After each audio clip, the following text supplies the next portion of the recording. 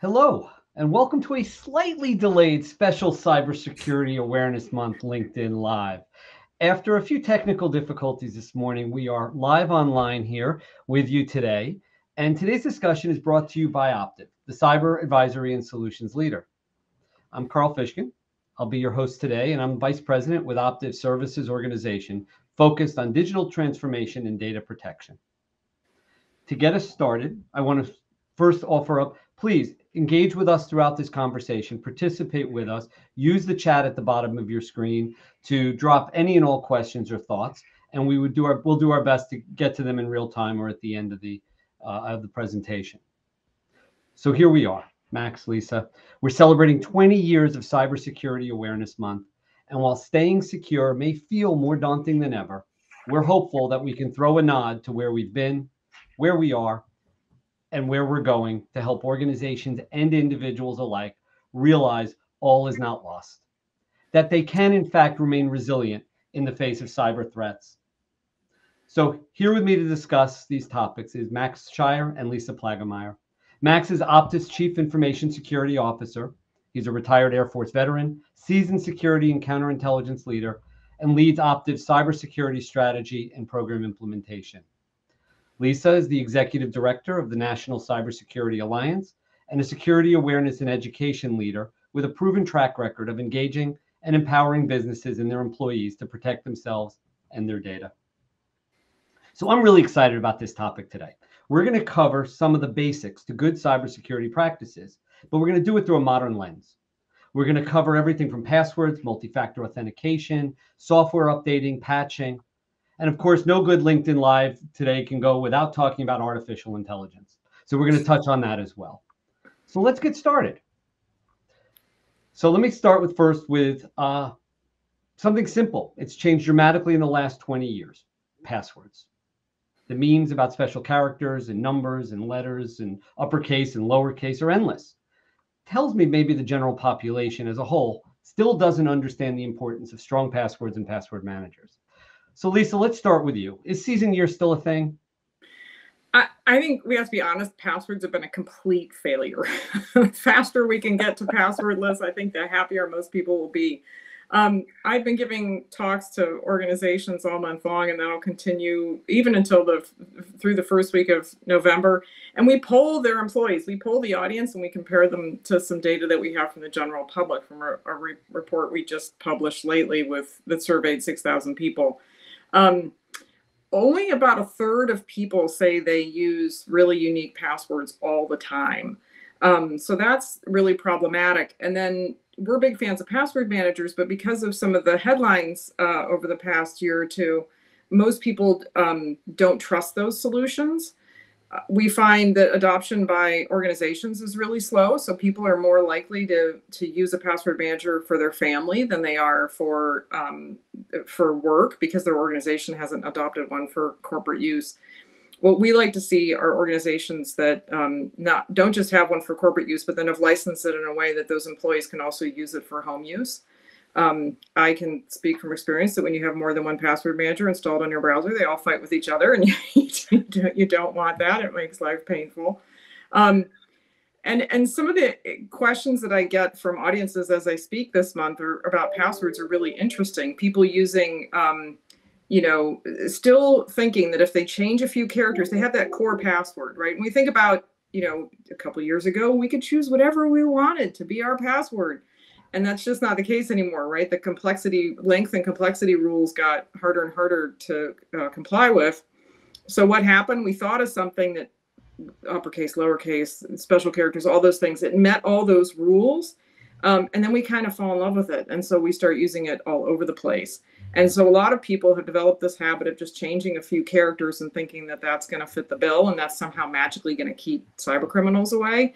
And of course, once you explain to them that they're up against software, they're not up against a human, they're up against a human enabled with technology, then I think the light bulb starts to go on, and people say, well, but I use things that aren't things that aren't true, or I use hints that aren't true, or what have you. And it's really not about that. It's about how long is that password and how fast can it be cracked. And so it's a very popular topic this October, for sure. And we also stress, of course, no password is enough. It takes multi-factor authentication, right, to have a best practice. Yeah, and Lisa, I think you made some great points there. And I think honestly, to your point, passwords are an archaic method of protecting our accounts, right? And we need to move beyond that. And you mentioned MFA, but I think, from a password perspective, I think we as organizations do need to start adopting password managers and password vaults, et cetera, as an additional layer of defense for those accounts that we do have passwords for. I mean, obviously passwordless is the future and we need to move in that direction.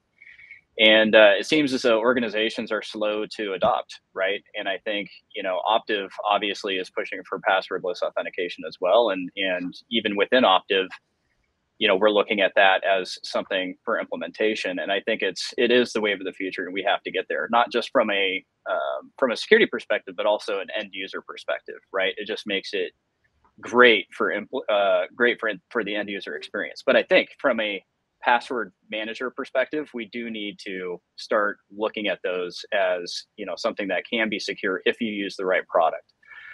Open source, probably not the best method of protecting your passwords. But to your point, browsers, not a great way to protect your passwords either. And so we need to use the right products for password management. But MFA obviously is something that if you have the capability to implement, you need to move in that direction. And that's something that we need to move. We need to move towards. So Max, perfect segue to my next question about MFA. Exactly right. It's been prominent at the organizational level for years, but now we're seeing it in a lot of products and services at the individual level, such as a banking app where you have to put code into your that's been emailed or texted to you, which has its own security risks. So can you touch a little bit on what we're seeing in the marketplace and talk a little bit about what's on the horizon? Yeah, well, I mean, MFA is we have to implement that. Passwords have been a failure, to Lisa's point, and MFA, as you look across even all of your social media accounts, is something that is now being pushed as an alternate, or excuse me, an additional layer of security. And I've enabled it on almost every single account that I can, whether it be banking, social media, etc. And and I think the additional methods are not overbearing, right? Either you enter a number, or if you have a push notification, you hit accept, or it's something that I don't think is too much for the end user to utilize. But to your point, the future is passwordless. And when you get to passwordless authentication, it's just one of those things that it's frictionless, right? And I think that's the key word to passwordless is frictionless. And MFA is great, and you need to enable it across the board wherever you can. And it's one of those things that I think organizationally, with corporations or otherwise, it's something that we've been utilizing for years. And it started off with a hardware token or a YubiKey or something similar. It was something you had, and now it's moved to applications or other software-based authentication mechanisms. And so to your point, we've been using this for years, and it just makes sense because we know it works to implement on the commercial side as well. But we're finding that through social engineering, obviously you can also circumvent MFA as well. So it's not a foolproof method. I don't think anything is going to be a foolproof method if there's ways to reset authentication mechanisms. And we're finding that in recent attacks across the board, specifically with the most recent high visibility attacks. But if you can implement MFA, you have to. It just makes sense. Passwords are not a great method to protect your account. And, to Lisa's point, it's just one of those things where I think we need to move to the next level of security and implement that additional layer if you can. Yeah, no, and Max, it's interesting. You mentioned the frictionless. It's so important. What we see, and we see it with our clients as well, is that users will find the easiest path, like water, right? They'll find that easiest path, and even MFA, they find ways to make it as easy as possible. And of course, that with social engineering and other methods, even MFA is not foolproof. Lisa, what do you see on the consumer side? Well, I think that most people don't realize, we were talking about password managers earlier. When I look at how fast the password manager can populate my credentials, and then how quickly, if I'm using facial recognition with a push notification to an authenticator on my phone, that combination is probably faster and less friction than me actually typing my username and password. I mean, it is incredibly, incredibly convenient. So I think more and more consumers are realizing that MFA doesn't have to be painful.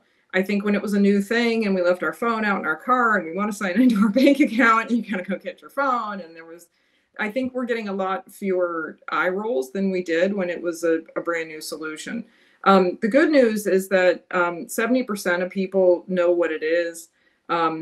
Most of them have used it at least once. And my favorite stat of all in our new research was that 94% of people, if they've started using MFA, they're still using it. So we kind of get over that initial frustration with having that additional layer or friction. But by and large, we're creatures of habit. So once we've enabled it, chances are we're not going to disable it. I also think that it's really important for organizations to realize that there's a lot more consumer acceptance and even consumer expectation of it at this point. Salesforce recently mandated it for all their users, which was not an easy task. So if you're an organization that isn't mandating it, much less, or offering it, then I think you really need to rethink that. There's actually a website out there. I think it's some software developers or application security specialists who are naming and shaming. They're keeping a website of organizations that don't offer it, don't mandate it, and organizations that don't offer it.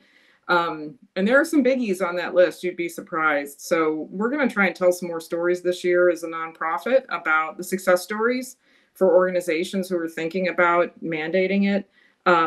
That it can be done. It takes some customer communications, and I don't think you're introducing as necessarily as much friction as you think you might be, or will have as much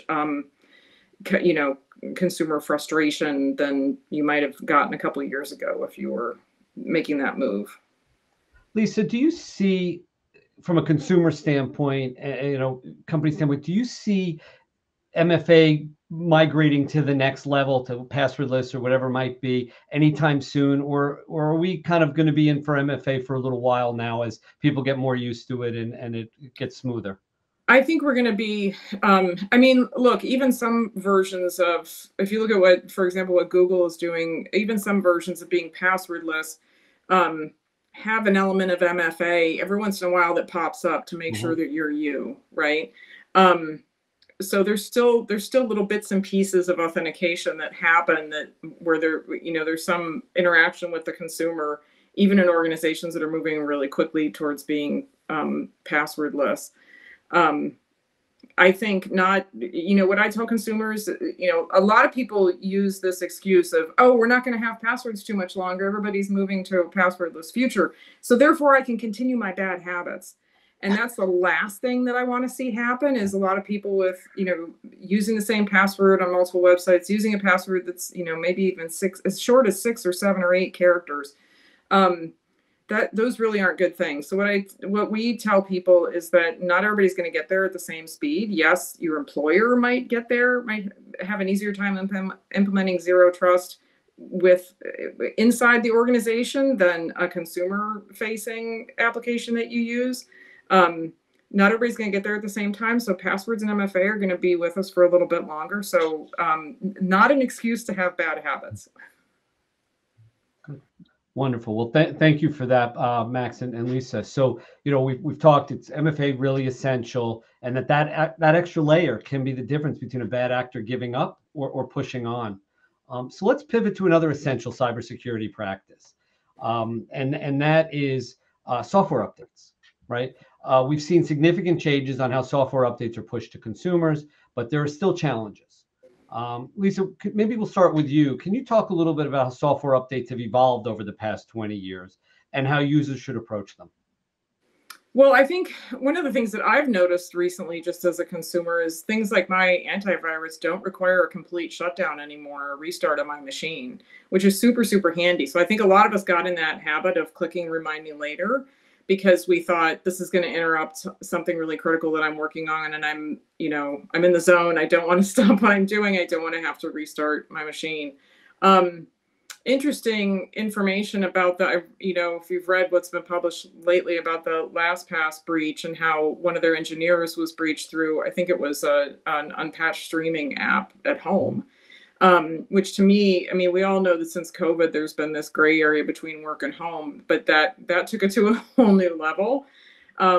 I think most consumers, because their employer are pushing patches to them at work, and they're largely behind the scenes. They don't have to do, that we're not requiring the employee to do anything. That it's kind of out of sight, out of mind. But then people don't pivot and realize when I'm, the stuff that I've brought into my home, my IoT devices, my router, the different apps that I use in my home, that those need maintenance. I tell people it's like cutting the grass. You can't just ignore it. It's gotta get maintained. And I think most people think it is kind of set it and forget it. And that LastPass story for me just really brought it home on why we can't even let a streaming app at home go unpatched. Almost 2/3 of people have turned on automatic updates, but that's mainly for their devices, not necessarily every app that they use, like streaming apps. And so we're just not seeing the adoption we'd like to see from people in their personal lives. So I think it's really changed in the work world. It's happening behind the scenes. We also never turn off our devices anymore. Who powers down their phone or their laptop or anything else on a regular basis? It doesn't happen, especially if we're not in an office. We don't power down and put our laptop in our backpack and go home. I go from my den to my living room and that's it. So also missing an opportunity for things to update because we're not signing off of accounts enough, and we're not shutting things down frequently enough.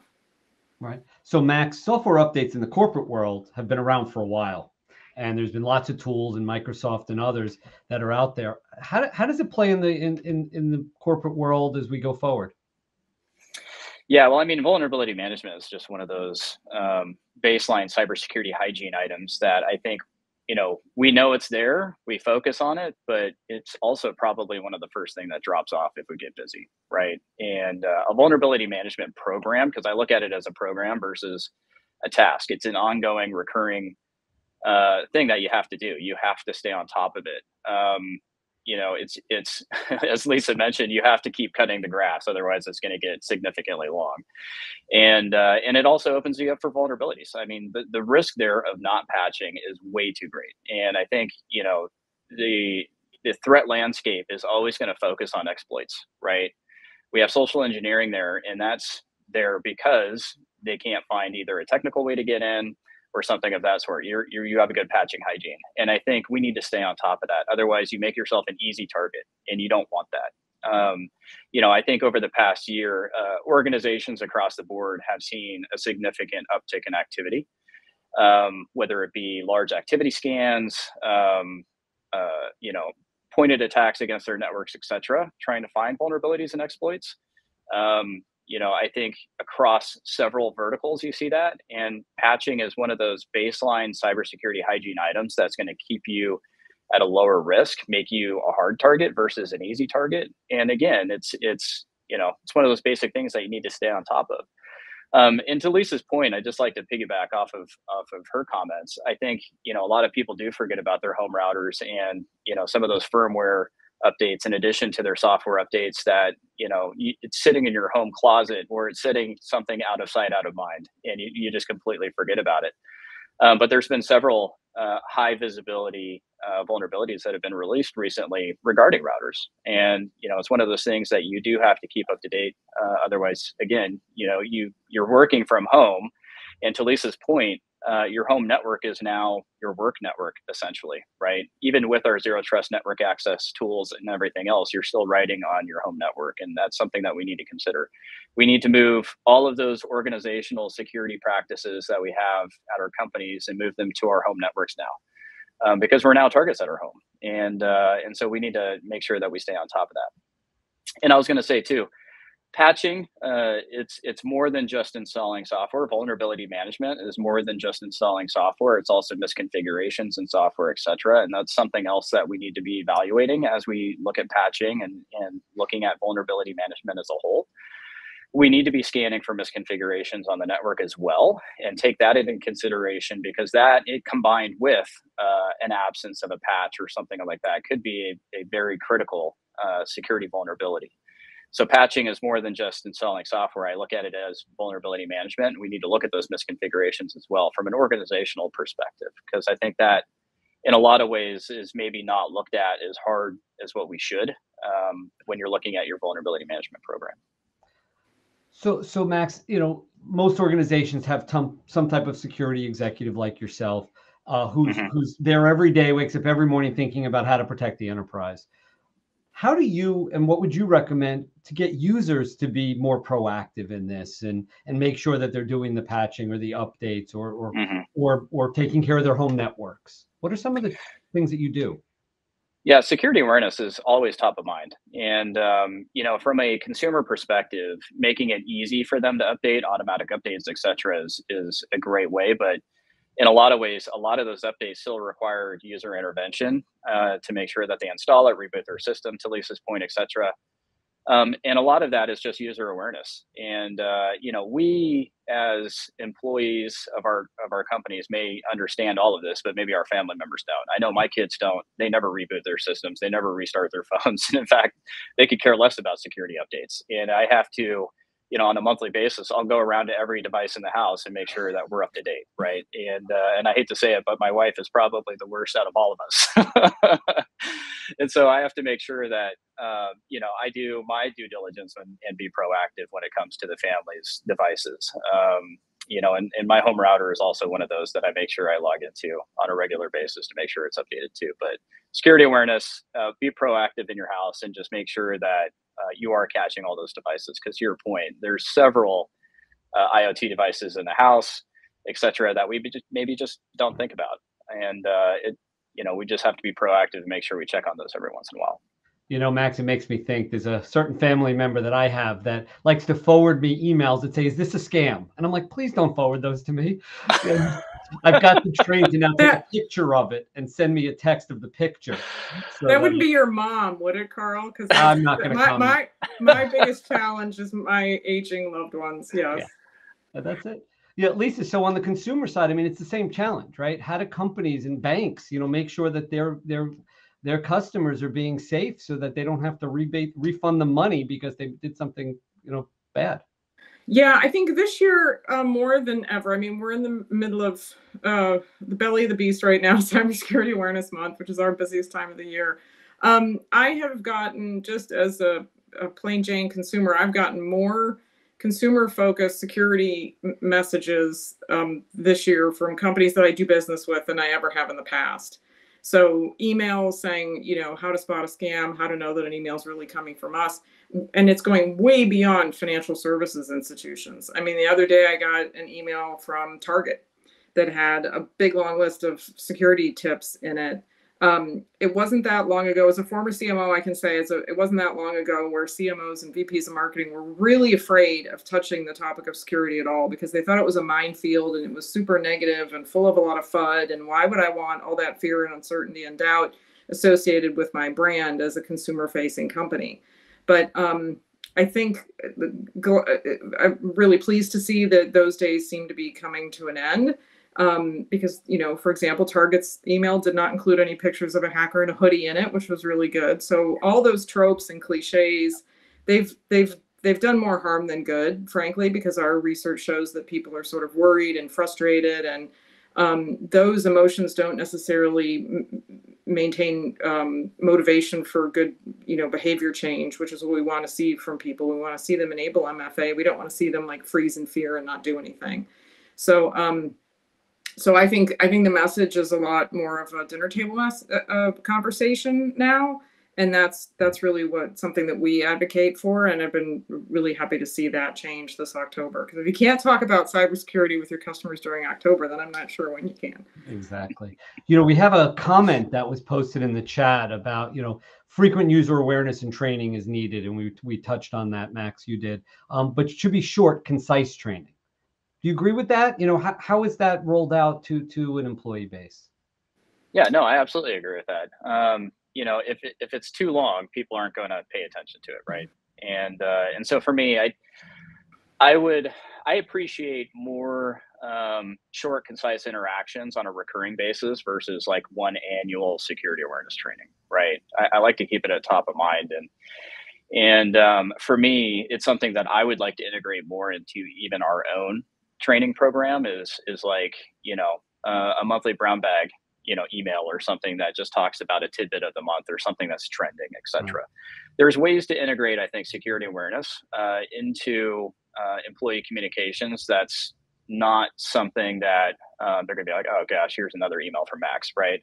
There's ways to integrate things, I think, without making it overbearing on the employees or smashing them in the face with it. I think the more shorter, concise communications that have a good takeaway at the end of it is something that's going to be more impactful than a 2-hour training once a year that the employees are going to have to suffer fested through, right? And making it more interactive, I think, and changing it up every year is something also that helps. If you have it the same for 3 or 4 years, people are going to know what to expect, and they're just going to click through it and then test out at the end and not pay attention to it. They're not going to have any takeaways from it. So I think there's ways that we can keep it fresh and new to the end user, but also I think security awareness, and I don't want to steal any of Lisa's thunder here, but taking some of those takeaways and then also passing it on to our family members, specifically parents, et cetera, that maybe don't have some exposure to some of those security awareness emails, et cetera, that come out, I think are a good thing. For me, it's especially the kids too. They're the ones that are out there on the sites that they probably shouldn't. And they need to be more cyber aware than the rest of us that are really used to it, right? I mean, from a corporate perspective, we're getting several emails, several security awareness training opportunities every year. And I think having the exposure to a lot of our family members that may not have exposure to that and passing that on to them is also something that we need to consider. Great. Yeah, Oh, go ahead, Lisa, please. Well, we absolutely say that in our data too. So we surveyed people age 18 all the way through retirees, and people of working age definitely have different attitudes and a different level of knowledge about how to protect themselves compared to young people and older folks. So Gen Zs were the most likely to report that they have had a loss of data or money due to clicking on things. Those dollar amounts are very low. When you look at aging adults, they're less likely to click, but when they are defrauded, the dollar amounts are very, very high. So think about things like romance scams and mortgage scams, things like that. So that data aligns with what the FBI sees as well. Unfortunately, Gen Zs are also a little bit fatalistic about the whole situation. They feel like the horse is already out of the barn, my data is already out there. Like they feel the lowest sense of personal agency, like that they can act, that what they do matters, that their own behavior online makes a difference in how secure they are. They feel they identify with that statement the least of any age group. And they're also the least likely to say that they prioritize trying to stay safe online. So they have the highest propensity to click on things and the lowest emotional commitment to think that they should be doing anything about it or that they can be effective. So we have a real opportunity with our kids right now and young people to change that attitude because that also doesn't make them very receptive to training if they feel like that it's not going to be effective anyway. That what they do, it doesn't affect, that they can't have any control of their own safety online. It's a pretty dire situation when you look at the data. And I think somebody else came out with a report this morning that shows something very similar. I'm a big fan of keeping training short and relevant. There is a lot of training out there that actually talks down to users. When's the last time somebody from the security team really sat down and went through your training themselves? Did they find it tedious, or did they find it interesting and easy to get through? I know some people working in training and awareness that will have longer training that if you're in a highly regulated industry like financial services, for example, maybe you have that mandatory training that everybody's got to suffer through, but then they make everything else that they offer to their audience for the rest of the year voluntary. So that means the content has to be valuable in and of itself. The employees have to perceive, hey, this is something that's going to help me. This might help my family. This might help me teach my kids to be safe online. So that kind of ups the ante when it's not all mandatory And you have to really appeal to people, and you have to get eyeballs. You have to get their attention and hold their attention. Then you have to communicate at a whole different level. It can't just be that principle of authority, which is, because the security team said so. It's actually got to be information that's useful and helpful to you. Yeah, and I think, what also I found works, especially from an organizational perspective, is taking live incidents and obviously not pointing out specific users, but also, showing actual incidents that occurred within the organization, and making it personal for the employees. Hey, this could also happen to me. Make it real. And that also helps raise awareness. And I think it really works and makes it very unique for that company. I've done that several times, and I think I get very good feedback whenever I implement that into the training program. Yeah, no, good discussion on training. Thank you so much for the insights. I want to pivot a little bit, but it's related to AI. And I promised at the top of the call we would touch on AI because it's, ChatGPT made me do it. But at the end of the day, AI is introducing tremendous opportunities into a corporate world or even consumer, improved efficiencies, enhanced capabilities. It's even a little bit of fun as well, that we like to have. But of course, it's opening up new vectors for bad actors to attack. And so, Max, what's your advice on how to use AI safely in an organization? Yeah, well, and I think that's the key word there is using it safely. And I think there's several things that organizations can do to help protect their data and use Gen AI tools and capabilities in a manner that doesn't compromise your data.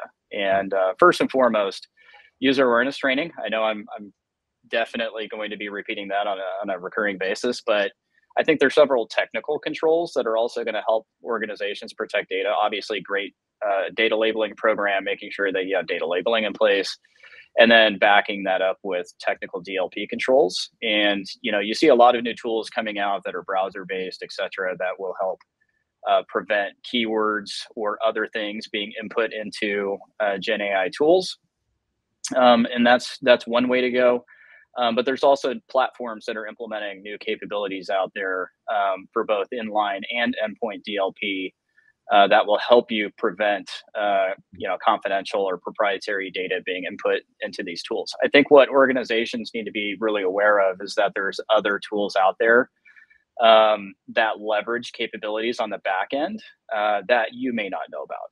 And especially the unsanctioned applications that maybe your GRC team hasn't done a risk analysis on, or that your legal team doesn't have an agreement with. Those are the types of tools and capabilities and services that you really need to be aware of. So if you have the capability to go out and see what sites your employees are visiting, get the usage data, and then do an analysis to see how you can protect your data from being input into those tools. And I know this is a huge unanswered question, I think, for a lot of organizations. How do we have that balance of enablement, business enablement, but also protecting the business? And I'll be honest, I've talked to several other CISOs that are battling that question right now, and it's a question that I'm battling as well. How do you keep that balance? And so I think it's a combination of user awareness and implementing good DLP policies. Yeah, I completely agree. I talked to a semiconductor manufacturer the other day, and finding that balance is really, really hard for them. They absolutely don't want to be the next Samsung. They don't want to lose their intellectual property. I think intellectual property loss is one of the biggest concerns, but at the same time, they want to make sure they still have a culture of innovation and that employees feel like, they can try things. So it's really, really nuanced, and there's no single right answer. I mean, every organization has to do their own risk assessments and figure out what makes the most sense for them. Yeah, and you haven't even touched on the regulatory aspect of it, which is coming, right? It is. Europe's a little further ahead, but it's coming in the US. And then you got the data privacy components of AI, which, what information are you putting out there? It never comes back, never comes back. And any thoughts, Max, on the regulatory aspect of AI or just security in general? Yeah, well, I mean, the regulatory environment for cybersecurity is just going to get more stringent, I think, as we move forward. The White House has been pretty clear about making sure that cybersecurity is at the top of their list. And, in the most recent cybersecurity policy, there's a lot of accountability written into that. And I think the implementation piece of that is going to be very telling on the direction that we move. You already see on the government side when you're talking about contractors who work with the government, they're already under some very stringent cybersecurity controls. But to be honest, I think it's absolutely necessary. In a lot of ways, it really forces companies to look at cybersecurity as a priority versus something that's a cost center, something that is of value. And I think once you get into that regulatory environment and you see a lot of that makes sense. Yes, it is a burden. Yes, it is an additional cost in a lot of ways. But it's also, when you're looking at, say, federal government, it's, you're protecting a lot of that data, and it's data that could be critical to national security and or other companies that are working for the government.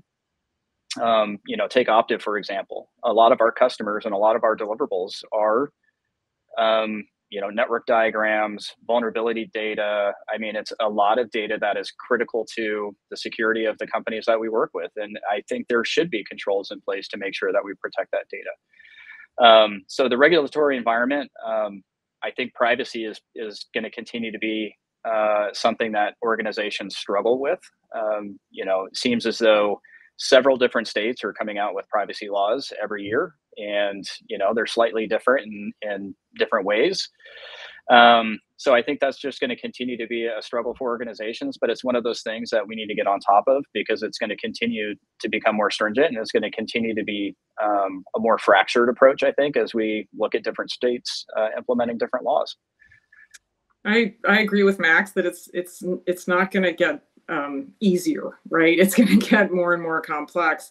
A lot of large organizations, instead of trying to comply with every different state, they're just going to pick what's most stringent, and they're going to comply with that across the board. So to me, that argues for more federal action in that direction, because that's effectively what's going to happen anyway. I mean, that's what's going to unfold practically for a lot of organizations, because it's just not worth the time and effort to try and decipher what applies to what customer and what state. I was doing some research lately for a talk I'm going to give at the end of the month, and I was comparing the auto industry to what's been happening with technology in the information age and software development. And one of the things I found really interesting was the number of manufacturers who yelled and screamed that they're going to go out of business if we mandate seatbelts. And we look back on that now and we laugh. But I think we're going to look back on probably this last decade or last 20 years that we've lived through of data breaches and bad things happening online. And we're going to say, wow, what were we thinking at the time? I think we're eventually going to get there. We're still in, it's hard because we're just, as humans, we just look at our lifetimes and what's been happening in our lifetimes, or maybe just our adult years that we've been paying attention. But if you look a little at the bigger picture, we're still really in the infancy of the information age, and there's still so much further to go to see this whole industry mature. I was sitting on a plane last year next to somebody who was one of the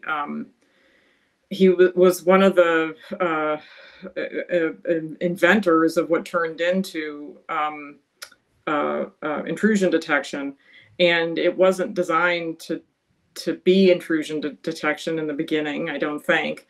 And he retired extremely early, got out of the game, and went and did yoga and things for the next 50 years of his life. And he said, so back me up, like, people are using the internet to do bad things, like, because I've just kind of gotten away from technology since we literally had just kind of like checked out of society, including technology, for the last 30 years or so. So yeah, there's just been a lot of stuff that has happened that nobody could foresee, or maybe very few people, or few people with influence could foresee. And I think we'll get to if I look at it compared to the auto industry, we've got consumer sentiment right now where consumers are asking for more protection. They're asking for more security by design, security by default. They don't want this to fall on their shoulders. We've got a little more, I won't say regulation yet, but we've got some regulation and more of a priority from the government, like you talked about, Max. And then, I think we're seeing more and more security people that are starting to sound like Ralph Nader, right? That we're like trying to wave a flag and say, hey, we got a problem here. This can't keep going the way this is. So I'm optimistic that we'll get there. So we're just about out of time. So I want to give you each a moment just to share 30 seconds. what does cybersecurity awareness mean to you, 20 years later? So Max, we'll start with you. Yeah, it's interesting. I mean, you think about 20 years ago, what were you doing on your computer 20 years ago, right? And I was thinking of this. I think I just got ISDN changed over from dial-up, and to use the phone while you're on the internet at the same time was groundbreaking, right? And I think That's you had right. antivirus, and that was about it. I mean, your home router was just your modem. That was it. Yeah. And I think it's an interesting transition to the tech that we're using now. And I think, to Lisa's point, we are still in its infancy, but look at the leaps and bounds of progress that we've had in the past 20 years. And so, cybersecurity has evolved to the threat.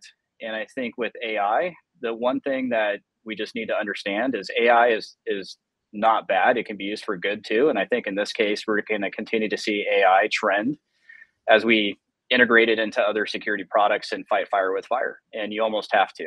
And I think for Cybersecurity Awareness Month, the takeaways that I would add is, just make sure you use strong, complex, unique passwords, use a password manager, right? Implement MFA, and just make sure that you educate your family members and your friends as well on good cybersecurity hygiene and practices. And those are the biggest takeaways I can say for Cybersecurity Awareness Month. Thank you. It's absolutely good hygiene. It's do the basics well. It doesn't have to be complex, especially for people like my kids and my mom. So there's 4 behaviors that we focus on this October along with CISA. And it's just like you mentioned, Max, it's MFA, passwords, phishing, and updates. And if you do the basics well, those 4 things well, you're going to be in really good shape. Lisa, thank you very much. Max, both of you, wonderful conversation. We covered a lot of great topics, and some of it's pretty, basic stuff, but it's the basics that are pretty important. Yep. So, really appreciate it. And I love the fact that we covered it both from a consumer and an enterprise perspective. I think that was great. So I want to also thank our viewers for joining Optiv and for this Cybersecurity Awareness Month LinkedIn Live. If you're interested in learning more about cybersecurity resources, best practices, and tips, you can connect with Optiv at optiv.com, as well as the National Cybersecurity Alliance at staysafeonline.org. And with that, we'll close out today's call. Thank you very much. Thank you.